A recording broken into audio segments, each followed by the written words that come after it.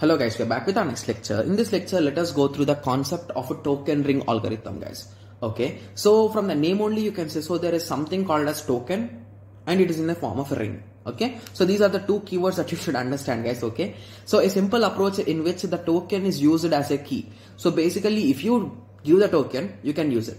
Once you return the token, you cannot use it anymore. So basically you need to have the token to use it. That's the only thing here. So whoever has the tokens, they can access the resource if needed. Okay. And the token is passed on one after the other in a particular order. So that is the reason why we call it as a ring.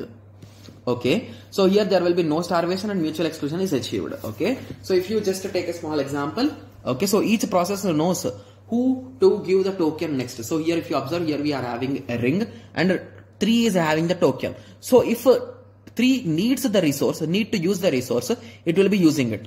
Else it will be passing it to 4. Same operation at 4 and this continues continuously, guys. So there is a less chance of starvation here. Okay. Yes. So if you write a small table for a comparison of a 4, this will be the comparison, guys. So basically in centralized we are using 3 different messages. Okay. So these things you can just remember, guys. Okay. Even logically also you can identify them. There is no issue in that. Okay. Whereas the problems in centralized is nothing but if coordinator clashes. In a decentralized is nothing but there is a stance of starvation and low efficient. In distributed crash of any process. And in token rings, a loss of token or process crash. So in these situations you will be having a problem. Okay.